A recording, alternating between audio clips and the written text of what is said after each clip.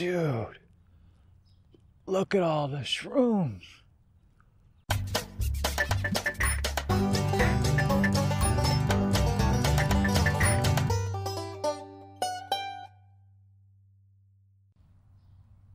So you got some crazy mushrooms growing in your bales? Boy, I sure do. And they seem to come up out of nowhere.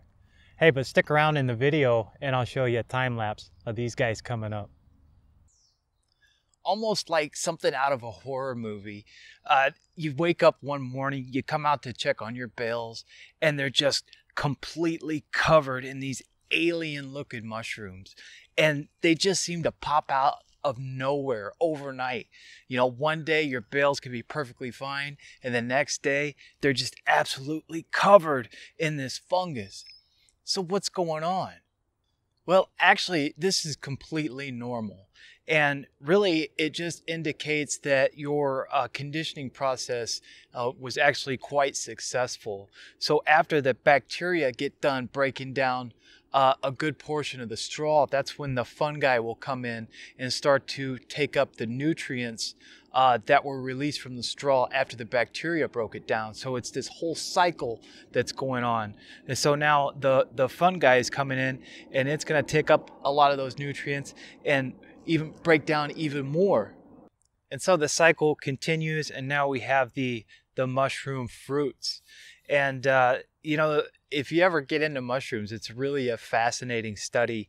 And really what the mushrooms are is just the fruits or the reproductive organism of a much larger expansive organism known as the mycelium, which have pretty much completely colonnaded this bale now.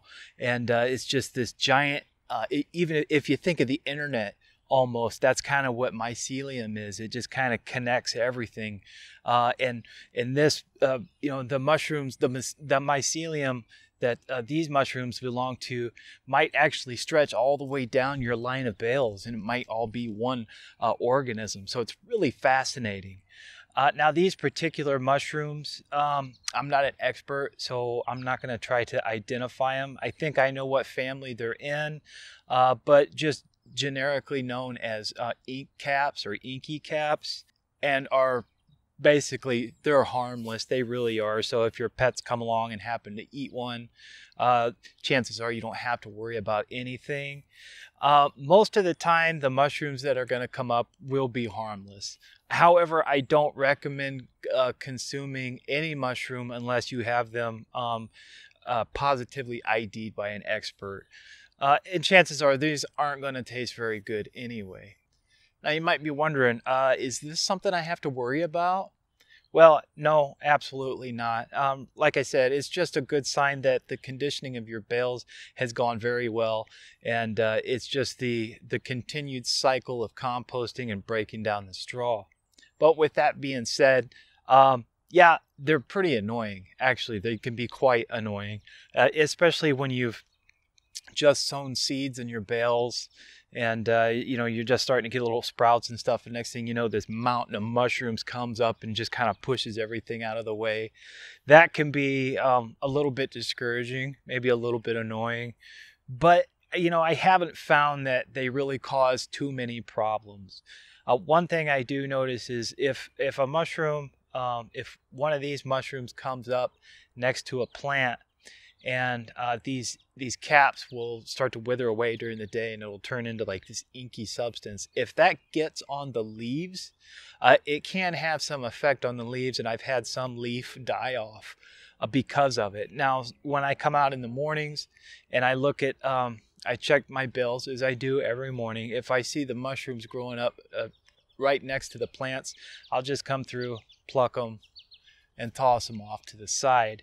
You could toss them back onto the bales too if you want to release those nutrients back into the bales. I don't find it makes that big of a difference. But you know, besides being an annoyance, it's actually kind of a welcoming sight. When I see these mushrooms, I know that I've done my job properly.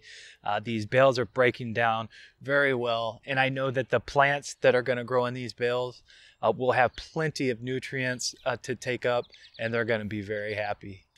All right, guys, so no worry about the mushrooms. Just enjoy them for what they are. They're just kind of this alien sight that, you might not see too often. So it's kind of cool. And if you want to think about maybe colonizing these bales with your own mushroom spores next season, that's something you can certainly do. Oyster mushrooms actually grow very well in straw. So you could technically inoculate your bales with something like an oyster mushroom spawn, and instead of getting these guys, you'll actually get edible oyster mushrooms. So that's always something to think about, perhaps for next season. Now, I notice when these mushrooms come up, they come up early in the morning. Actually, they come up during the nighttime, and early in the morning is when they open up and release their spores. And typically by mid-morning or early afternoon, these things have completely dried up. So these shiny, almost slimy looking caps will dry up, and then they'll just turn into this black, inky mush, and they'll be gone. And then tonight when it gets dark, a whole new flush will come up. And it's really a cool thing to watch, so make sure you check out the time-lapse video. It's pretty neat to see.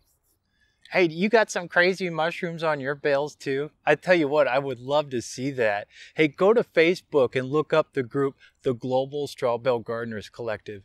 Go ahead and sign up there, and as soon as you're in, post up some pictures of your mushrooms in your bales. I know I've seen some wild looking, mushroom pictures.